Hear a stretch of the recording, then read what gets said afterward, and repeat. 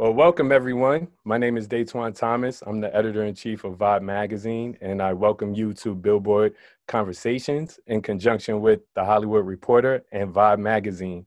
Today, we're going to talk about the tough topic of police brutality and police reform. The title of the show is Facing the Music, the Fight for Criminal Justice Reform in America. So we have an esteemed panel. A lot of good brothers in here. First off, we have Jason Flom. He is a longtime music industry executive and founder of Lava Records. He's highly informed with his work on the Innocence Project, and his successful podcast, Wrongful Conviction, with Jason Flom, speaks to the injustices that happen in the criminal justice system. He's also a friend. Justin Moore is a lawyer and advocate for criminal justice reform and social justice. His career has been focused on civil rights litigation, prisoner clemency, police brutality, among so much more. And he's probably the only other person on here that has an original DJ Screw tape like me.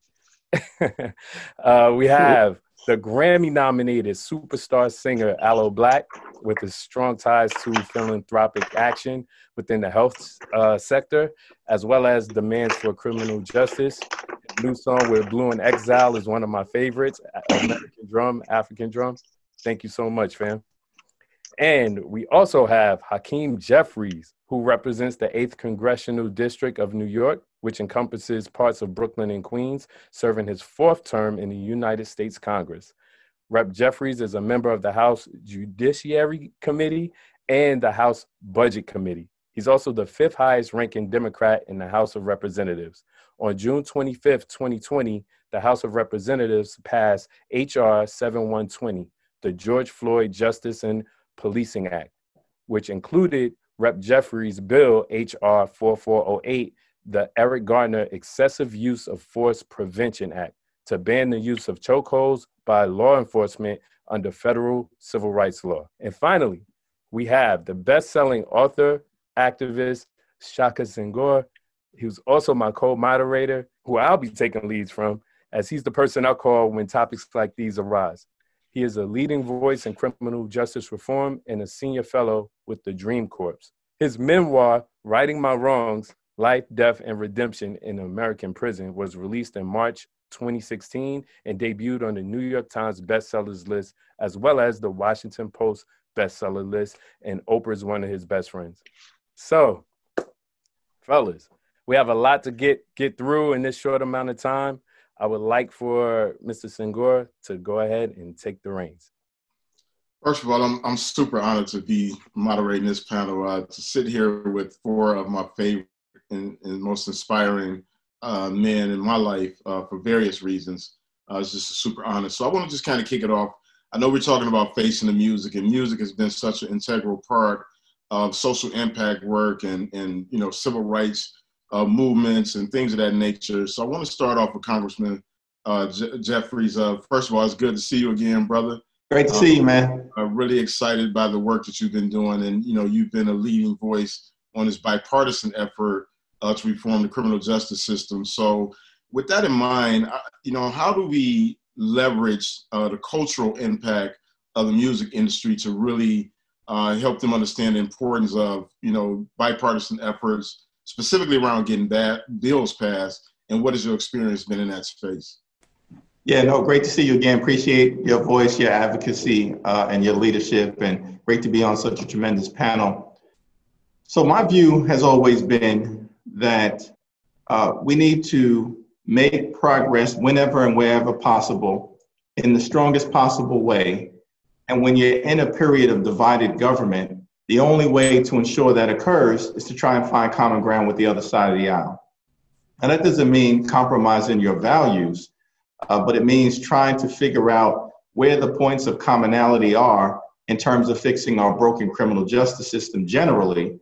And we have a lot more in common than one might expect with the other side of the aisle in that regard, because they've concluded that the notion that America incarcerates more people than any other country in the world, and in fact, we know a significant number of those people disproportionately are Black and Latino, a large number there for nonviolent drug offenses, And so we've got this over-criminalization problem in America, needs to be dealt with in a meaningful way. And we took a first step in that regard, Democrats and Republicans coming together, progressives and conservatives, the NAACP and the Koch brothers, the ACLU and the Heritage Foundation, and all points in between to get a bill to the finish line and get President Trump to sign it into law as a first step toward breaking the back of mass incarceration and laying the foundation of what needs to happen moving forward.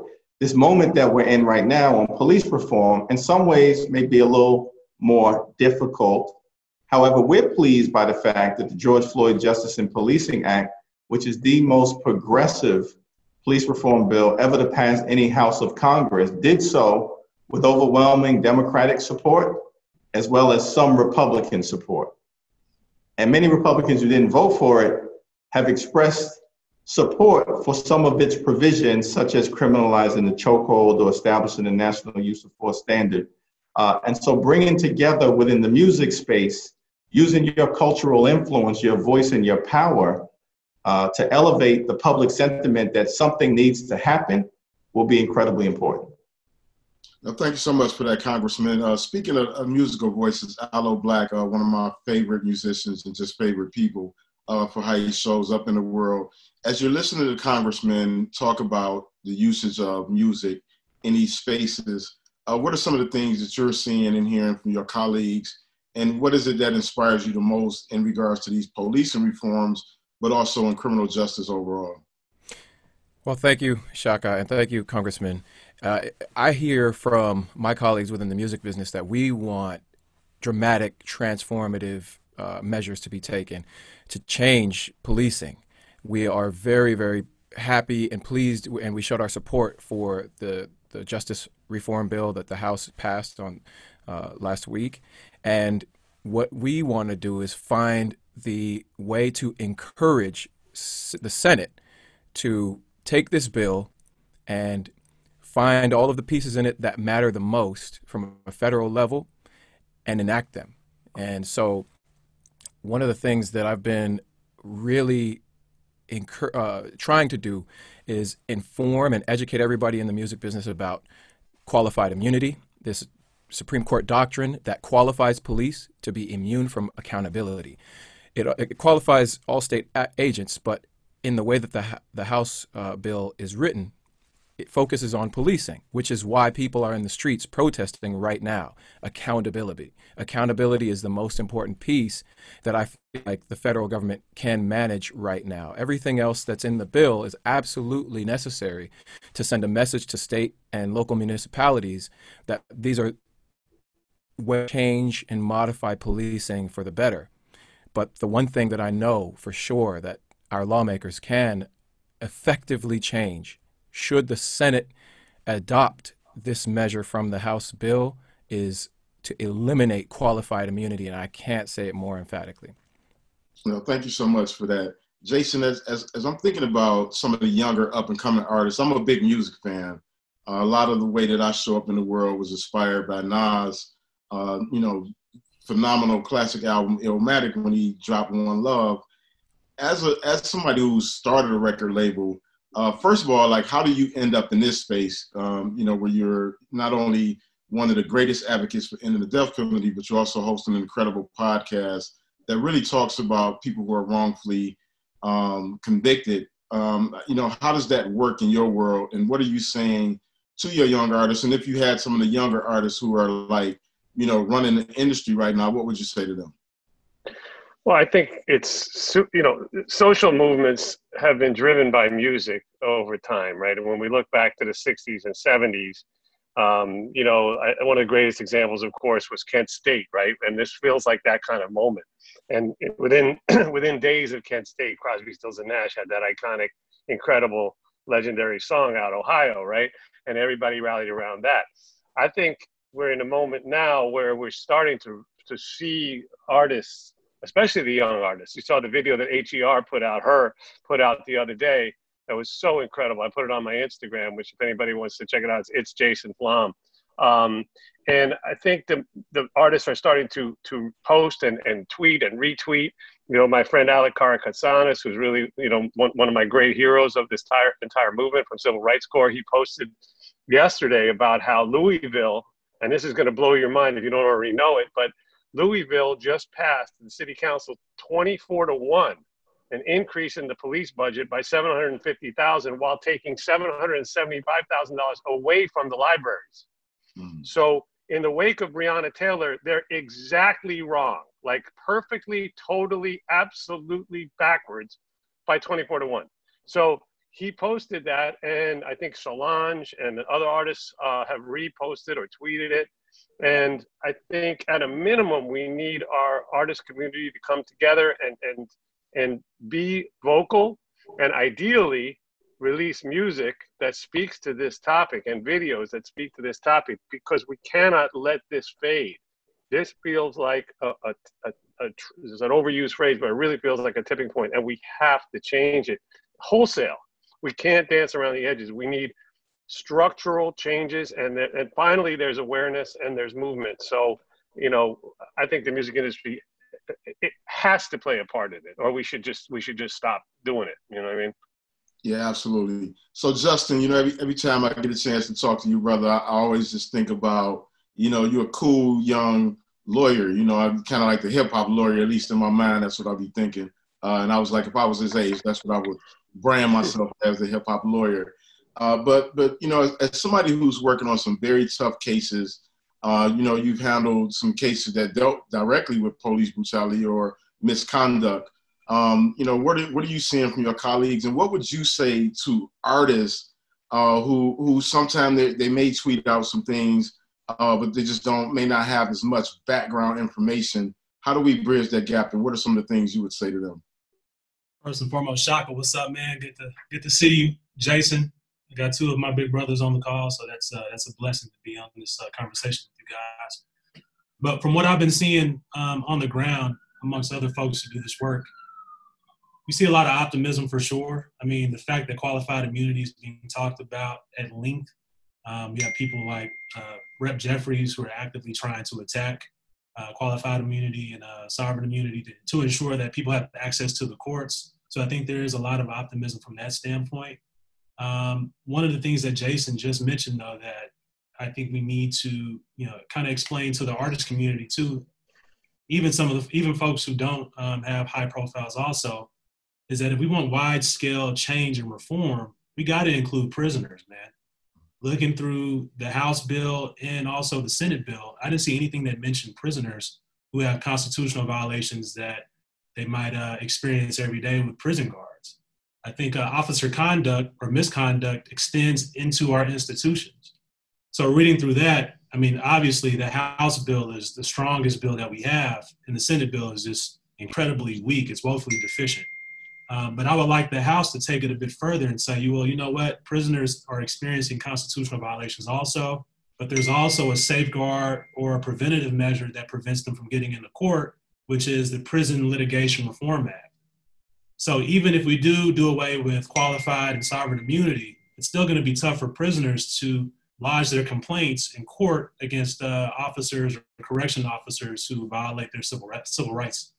So I think it's important that we actually expand the bills, and I think the music industry and those with high profiles can provide some of those deeper cuts into what we need to ensure that everybody is provided protection by this current piece of legislation.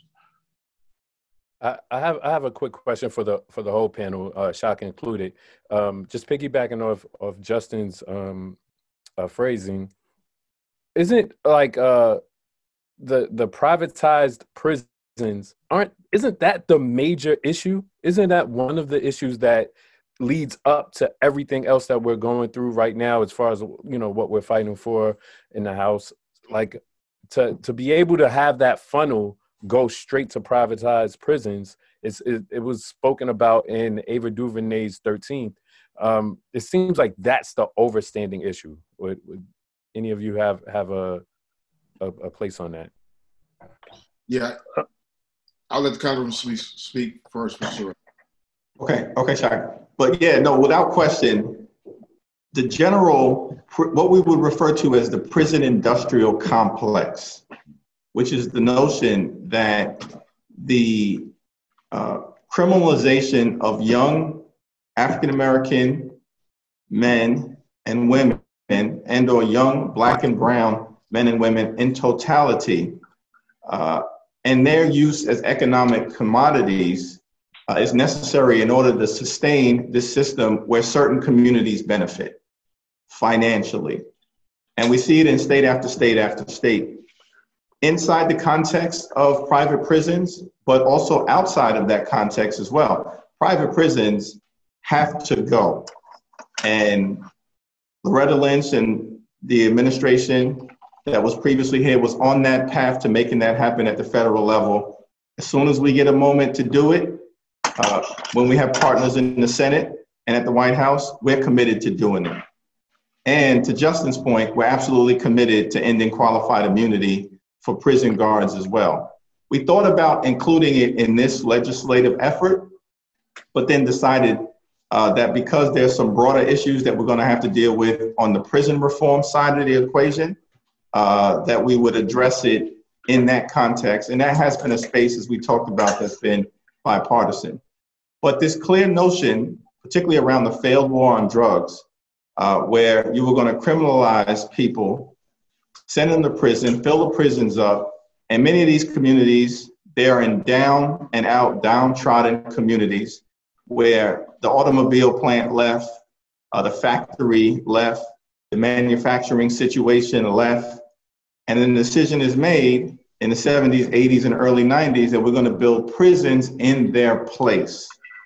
And the federal government was part of the problem in the 1994 crime bill because we incentivized prison construction to the tune of $9 billion, and then told the states that if you want this prison construction money, you need to impose mandatory minimums, or 3 strikes you're outlaws, or get rid of judicial discretion, or impose so-called truth in sentencing.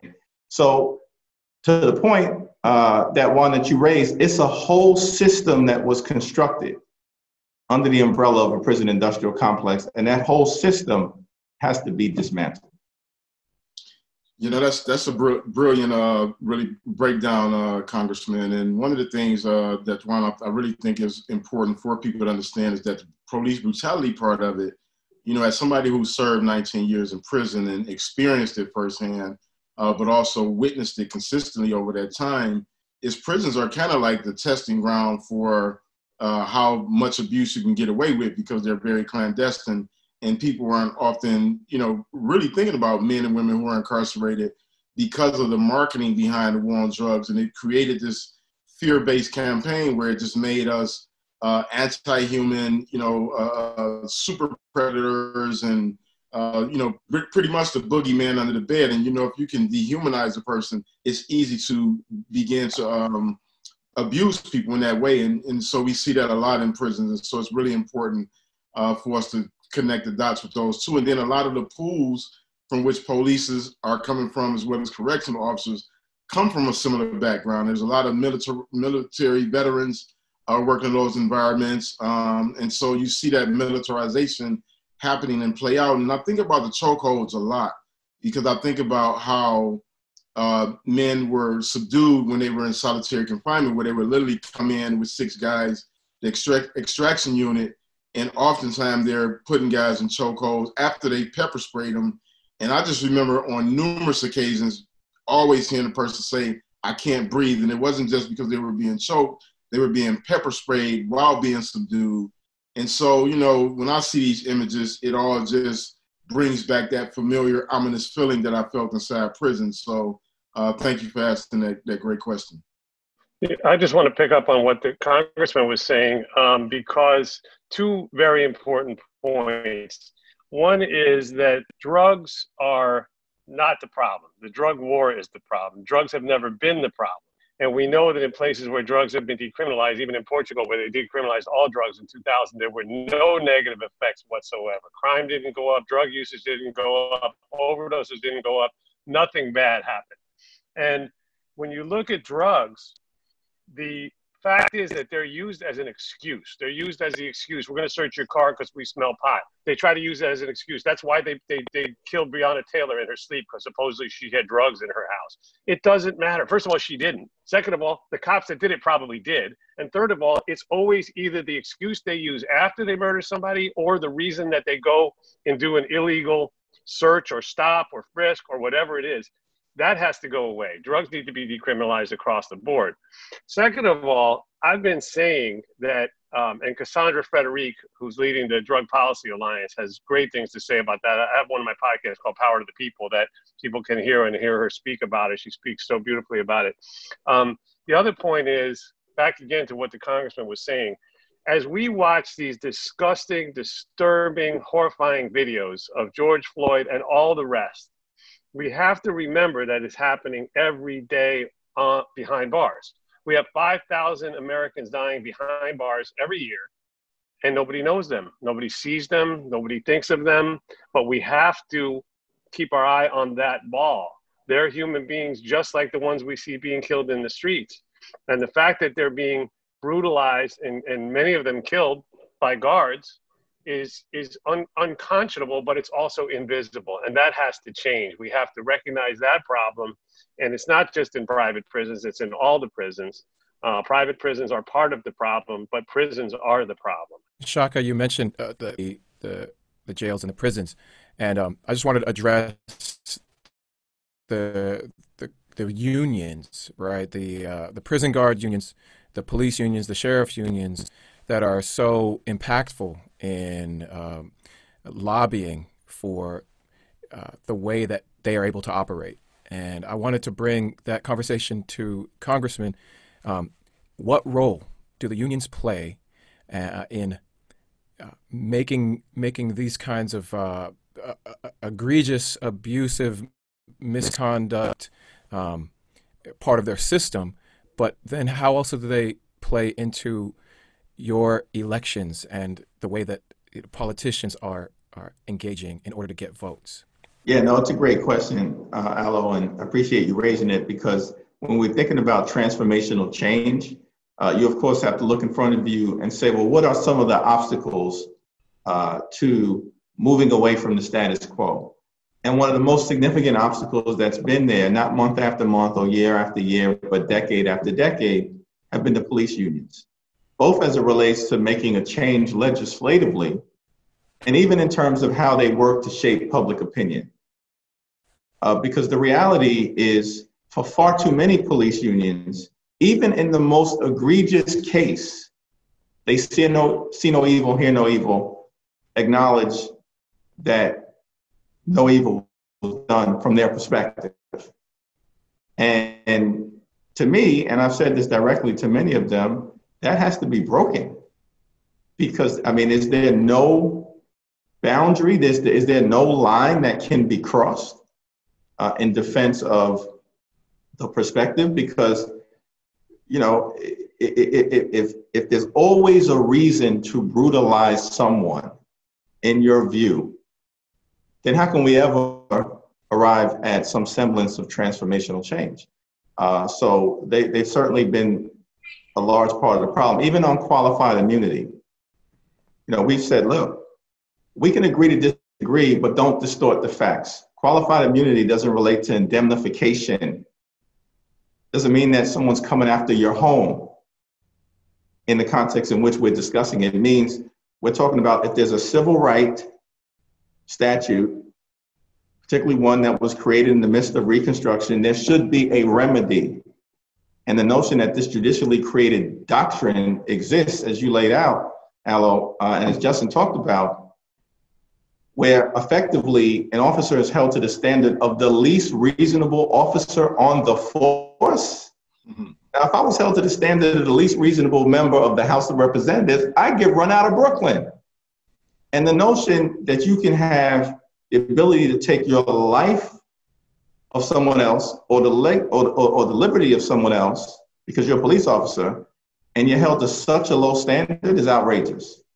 Absolutely. And so I think if somebody is being an obstacle to making reasonable changes, then we've got to call them out on it And oftentimes in the police union context, that's what needs to be done. And if I could chime in, so, I mean, if we have determined that unions serve as an obstacle, we got to find a way to mitigate that, right? But it seems where their power really comes from is their political power, their ability to affect elections with their deep purses locally.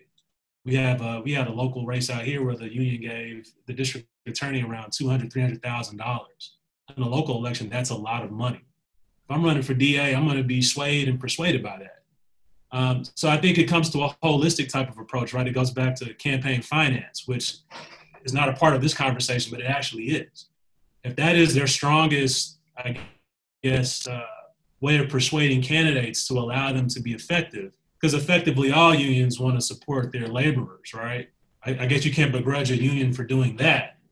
But if supporting your laborers puts others in danger, then we got to find a way to weaken their political clout, so to speak. So how can we tie in the campaign finance reform campaign along with this prison reform campaign and, I guess package it together and give it to our musicians and let them know, like, this is how we can really affect change here, which is severely weakening these police unions around the country.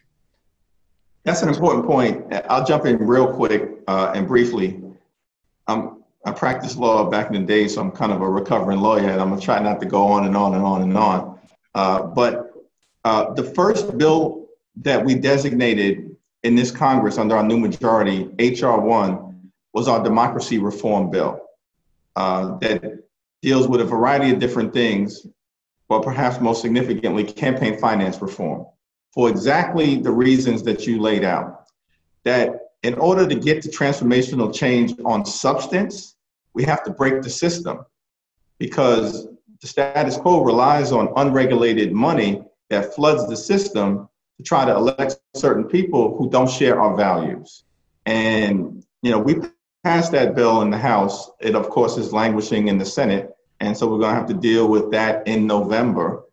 And hopefully we'll find ourselves in a place where we can make the type of process-oriented changes that will facilitate the substantive changes that can thereafter be made, because people are in office who share all of our values. You mentioned that the bill is languishing in the Senate, and I realize that there is a method, there's a system, there's a history around how politics is done on the Hill.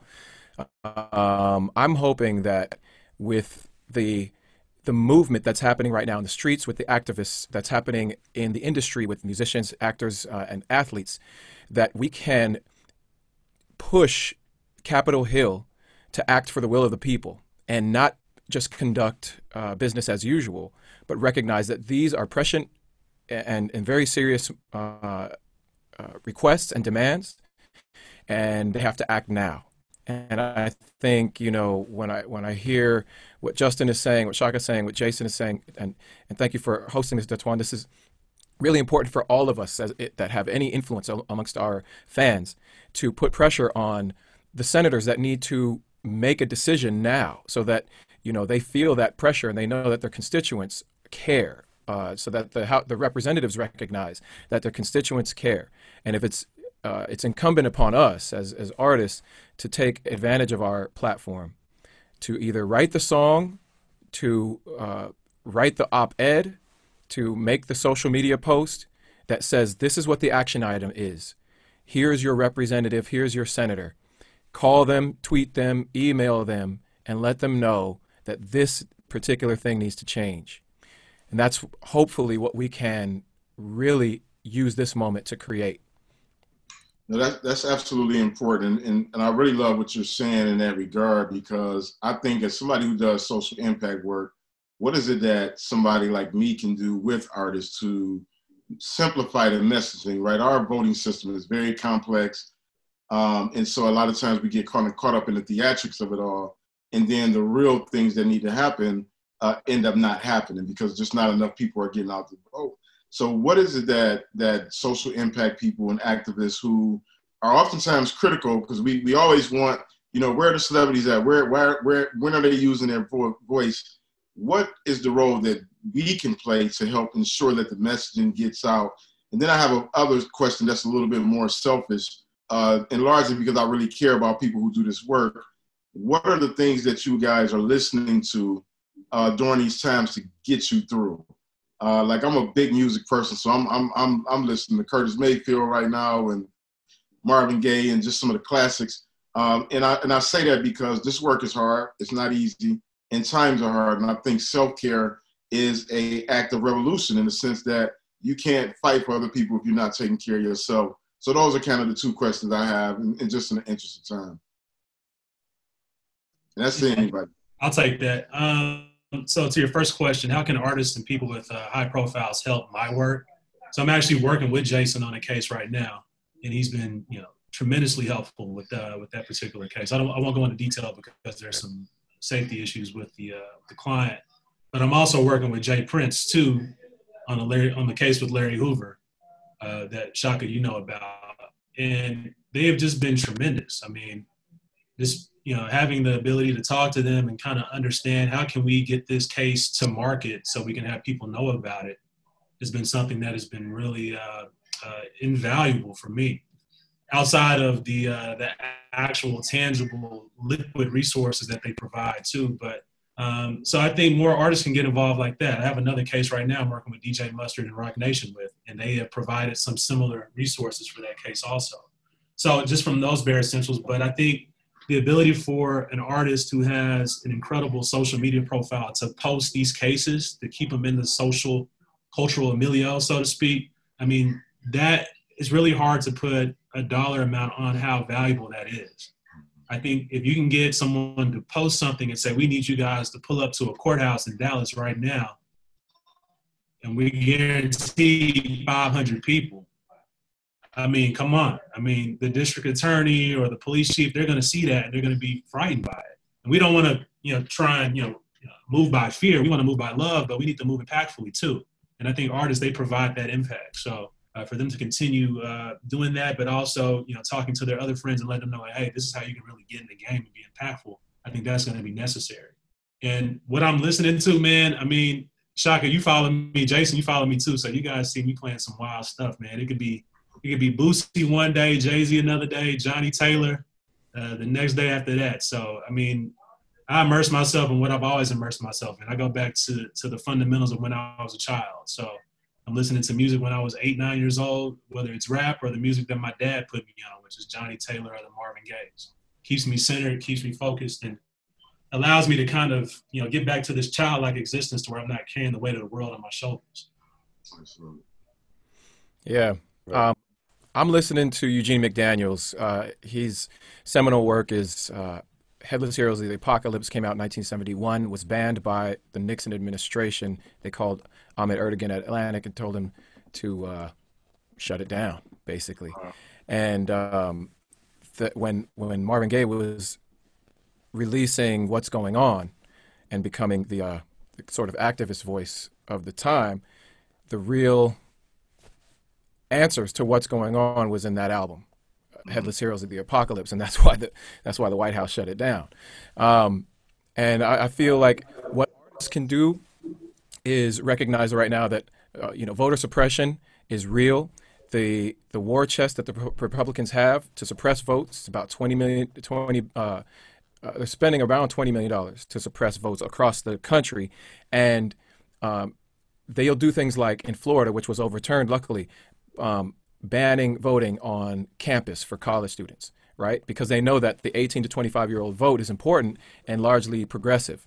So what we need to be able to do as artists is encourage, and not just encourage, but sustainably help voter registration processes. If that means, being part of the lawsuits that Mark Elias is doing to sue these secretaries of state just for a piece of information are the ones who control the voting process in any state.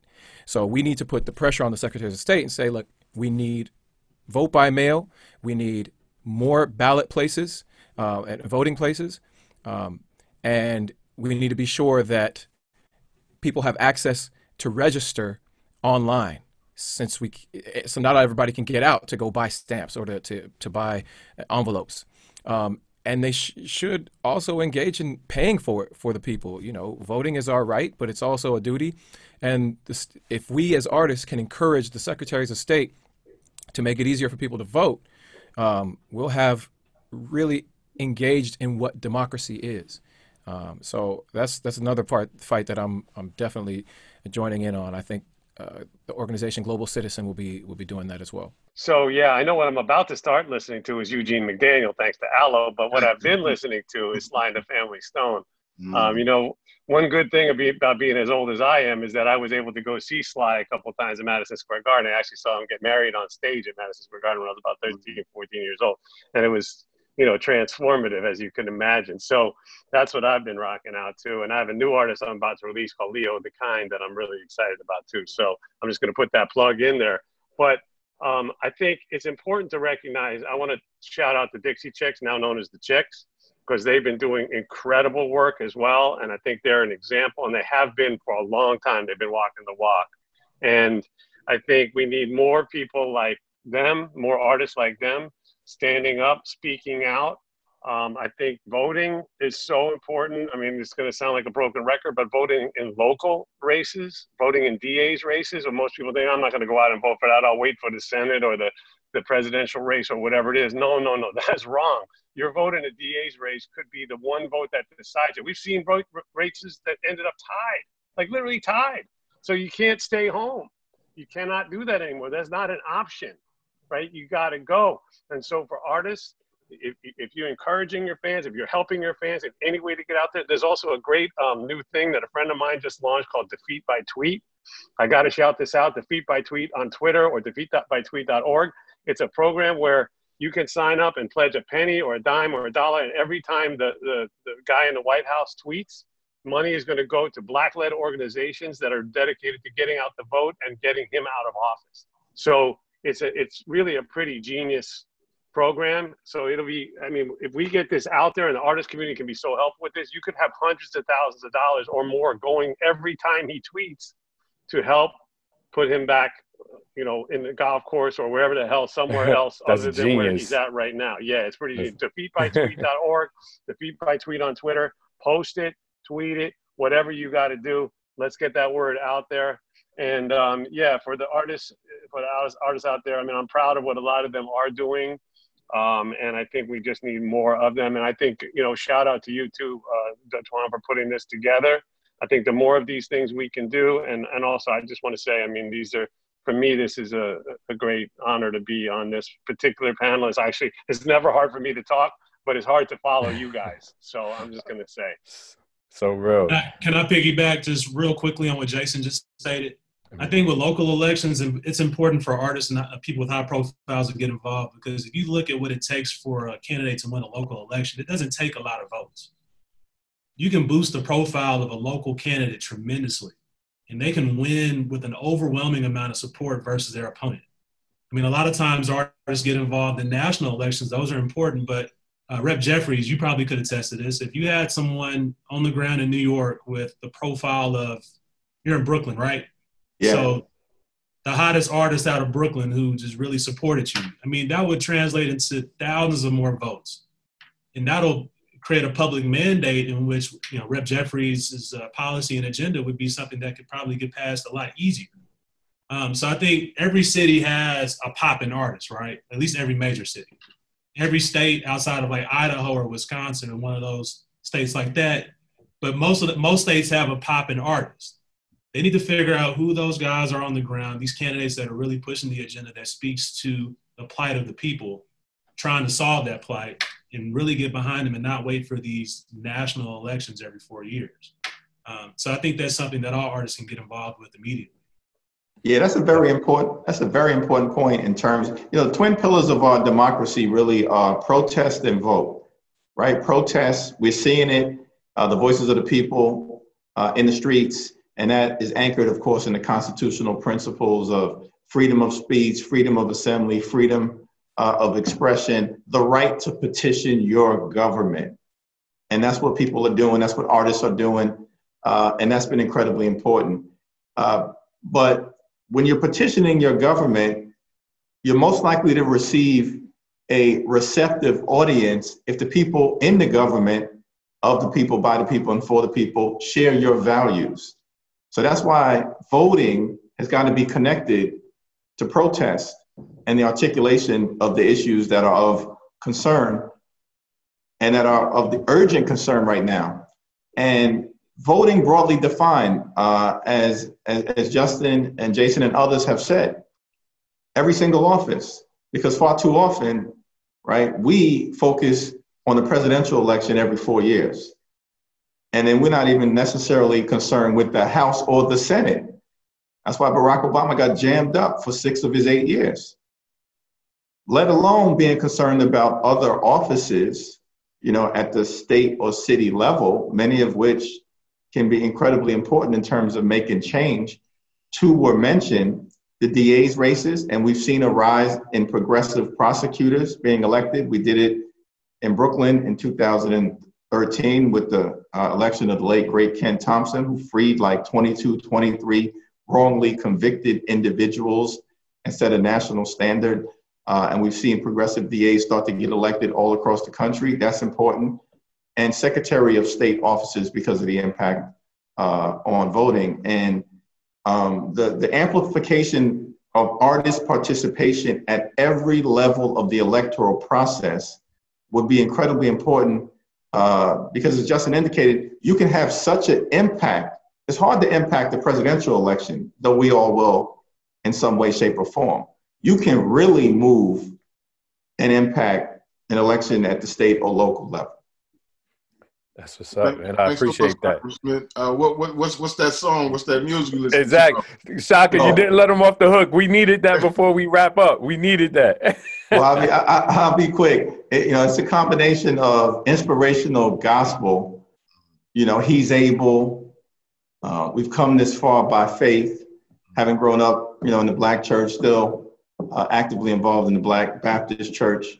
And then, you know, 1990s hip hop, you know, the classics, Nas, Jay-Z, Biggie. Depending on what's going on the Hill, sometimes it's the best battle raps. Give me some inspiration, Ether, take over. You're not jamming Tekashi 6ix9ine, Congressman? No, I can't mess with him, man. Oh, man, we leaving that one right there. I want to thank all of you, Shaka, Jason, Justin, Aloe, Rep. Jeffries. Thank you so much for this impactful conversation. This is needed for the people. Once again, this is Datwon Thomas. Just Shaka, one more time, man. I just got to give it up to you for taking the time out to do this and getting us all together and knowing all of us. That shows your work. That shows your work on so many different levels. This has been Billboard Conversations, Facing the Music, the fight for criminal justice reform in America. I'm Datwon Thomas. Thank you all.